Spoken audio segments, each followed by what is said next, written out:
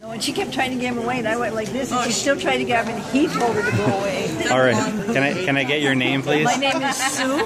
Hi, Sue. And that's good enough, right? Okay, yeah, that's fine, yeah. Yeah. And you were just talking with Ralph Goodale about what? We were talking to him about the immigration detainees out east who are on a hunger strike, and their demand is to meet with Ralph Goodale. Okay. And where in east, like in Ottawa, or? Where are they out east? Somewhere out east. They're maybe Kingston, or they're somewhere in southern Ontario. Yeah, okay. They're somewhere in Ontario. It might be on that thing. I don't know. So a hunger strike I haven't heard of yet. Okay. I think it's in Kingston. Yeah, I think it's in Kingston. I don't know. Wherever they have an immigration detainee.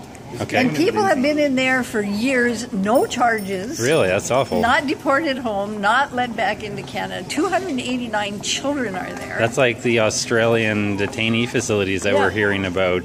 Yeah, 289 children, a lot of them born there.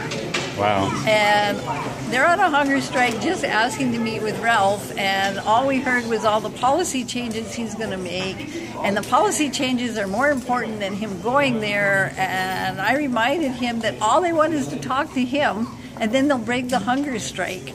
And I reminded him that a lot of people have trusted him, and that's what they want to hear. Everything you're telling us, they want to hear it themselves. Go break bread with them and help them. So there seems to be some issue with a minister meeting with them and lending them either legitimacy or attention that they don't want to maybe allow for. I don't know, because he kept going back to policy change. Something is going to be done about it. Yes, it's horrible what's happening to children. He's been saying for years that shouldn't happen.